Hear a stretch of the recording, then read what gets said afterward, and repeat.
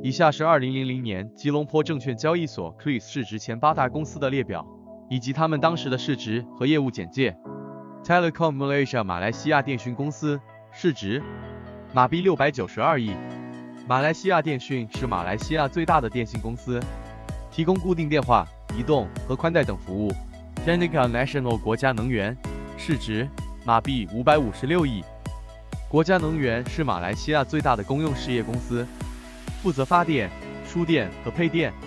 Maybank 马来亚银行，市值马币323亿。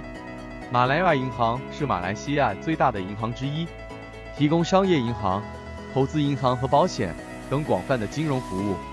Public Bank 大众银行，市值马币269亿。大众银行是马来西亚领先的商业银行，为个人和企业提供各种银行和金融服务。